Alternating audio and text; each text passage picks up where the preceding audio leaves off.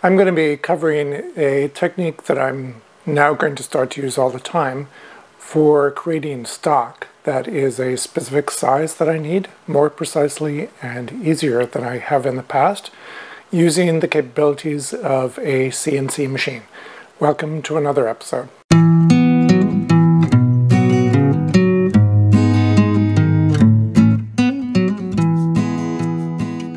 So back here, I have a mold that I'm working on, and there are two pieces that are kind of an odd size. They're about 1/4 of an inch thick, and this one is about 1 inch in this direction, 3 inches in the other direction. This one is about 2 inches.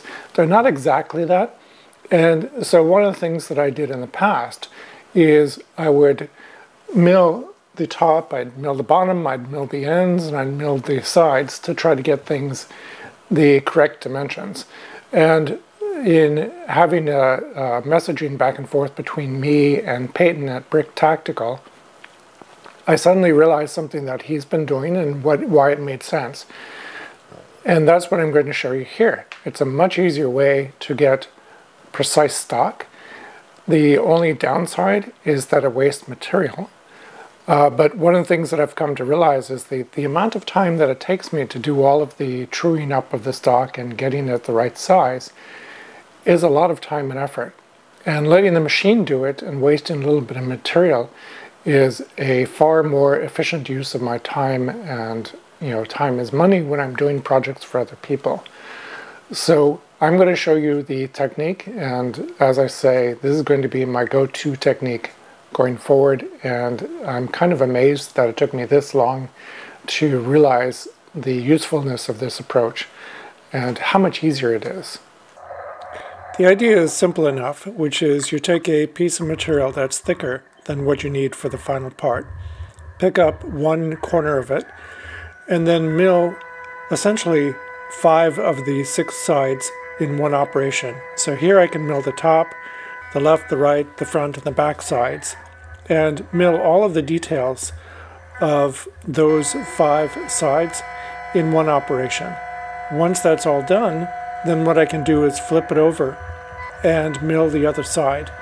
And that's a lot less work than the way I was doing it before, where I was milling all 6 sides in 6 operations and then putting it back in the vise and milling the top and the bottom. That was really a lot of work. So I didn't think that through.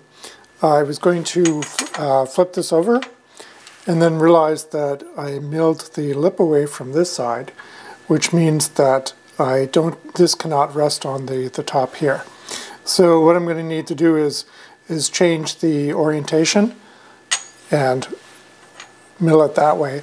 And for the second one, which is smaller, I'm going to change the order of the operation, so I do this side second. In other words, do the back first and then this side, and that will work much better. After thinking about it some more, I decided to take a different approach, which is to treat the first 2 operations as milling the stock to size, so that I would effectively get precision stock that would be the correct in all dimensions except for the thickness. So here I was milling 5 of the 6 surfaces for this part, and then I would do that on the other part, which is a little bit smaller. This is the 2 parts with the 5 sides milled to the correct dimensions except, as I say, for the thickness, and ready to have the hat milled off. So once that was done, I could flip them over and mill off the hat. And at this point I had the 2 pieces of stock that were the exact dimensions I needed, except for the thickness. These are my 2 precision, quote-unquote, pieces of stock that are in the correct dimensions except for thickness. And so they're ready to go back into the machine to have the details added and the final thickness set. I can now put these 2 precision blanks into the vise next to each other and mill them together like I did in the previous episode by picking up one edge, then first surfacing it so that I get a nice finish on the top, and then putting in the details. Doing it this way gives me precise alignment of the details between the two halves, which happens to be important for this.